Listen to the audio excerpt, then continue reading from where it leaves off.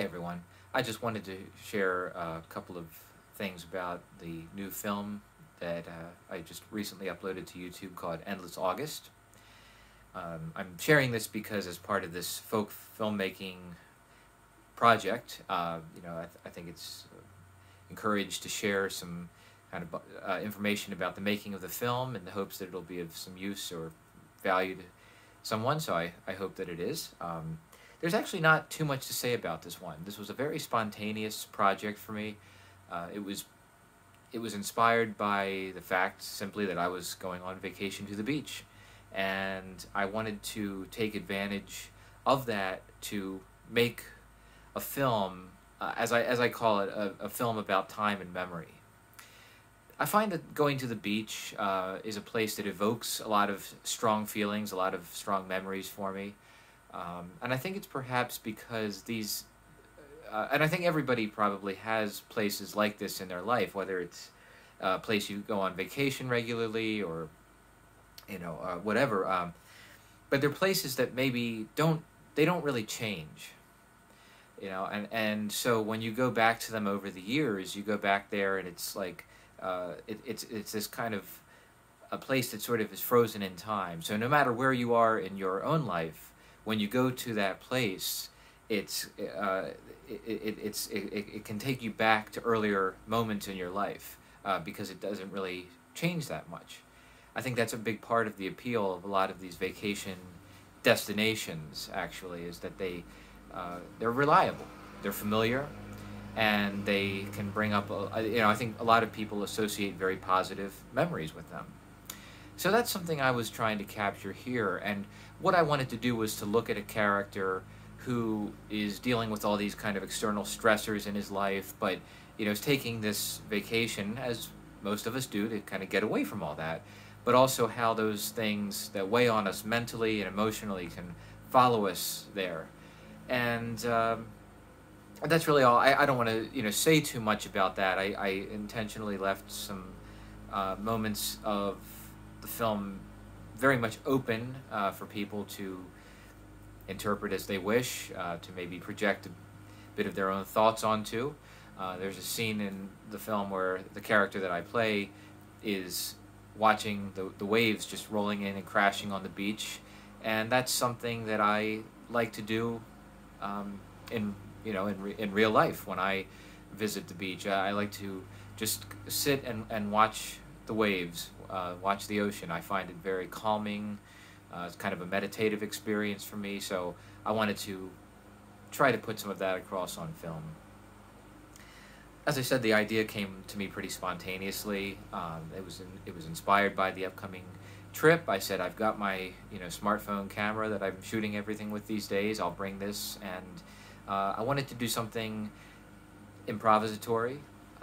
I did kind of sketch out a very basic idea of what what I was hoping to achieve with making the film, but as far as all the dialogue and everything, as you may be able to tell, it is improvised, kind of spontaneous dialogue, and I hope to capture some of the sorts of conversations that occur on road trips, for example, where you're driving and driving for hours on end, and talking about maybe previous trips that you've taken elsewhere, and remembering vacations and places visited from the past.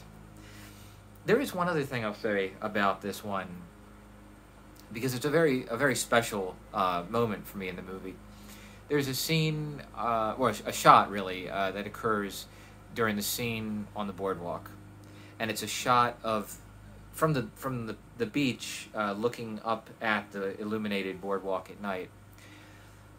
And since this is a film about time and memory, I think it's appropriate to share this story about that image, and really why I wanted to include that.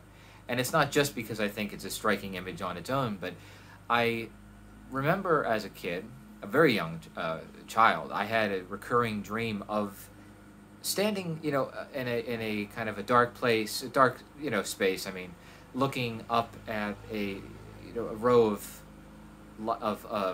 lights and all these illuminated little buildings and everything. And for a long time, like I said, this was a recurring dream, and I really had no idea, even years later, I mean, when I would think of it, I had no idea really where it had come from. But in a few years later, I was about 7 years old, I guess, and I was visiting the beach, the boardwalk, and I actually recognized the image standing out on the beach, and I recognized that was this image that I had been having as this kind of recurring image in a dream of looking at that boardwalk at night. And I only learned after that I had in fact visited that boardwalk when I was very young, about a year old, in 1985. So I had in fact, I guess my parents had walked down to the beach with me, and I saw that, and it made quite an impression on me. So I, in fact, it kind of confirmed that is where that image came from. So I wanted to put that into the movie because it's one of the very earliest memories that I have. As I said, it kind of predated my ability to even remember where I had seen it, but it was an image that kept coming back to me. So that was something, I only mention that because it's a very personal story for me, connected with that image, and why I wanted to make sure to include it in the movie. But I think that, like I said, I think going on vacations like this to places that are familiar, that we visit many times over the years throughout our lives, it creates a really kind of a unique experience, because in a lot of ways those places don't change, but we do. And so I hope some of that perhaps comes across in Endless August and might inspire some similar thoughts from your own life. Anyway, if you feel like taking a look at it, I'll put a link to the film in the description below. Like I said, it is I look at it as an experimental narrative film, so there is a story, but I think the way that I am trying to put it across might be a little different. Like I definitely wanted to take what I'll call a meditative approach with this one, and part of that is using some very long shots, extended takes that I hope will work toward that effect. Anyway, if you happen to take a look at it, I hope you find some interest. Thanks as always for watching this video, and get out there and make your own movies, of course. I hope that, if nothing else, this maybe gives somebody some ideas, or maybe a little inspiration. Anyway, I hope you enjoy it, and I'll talk to you later.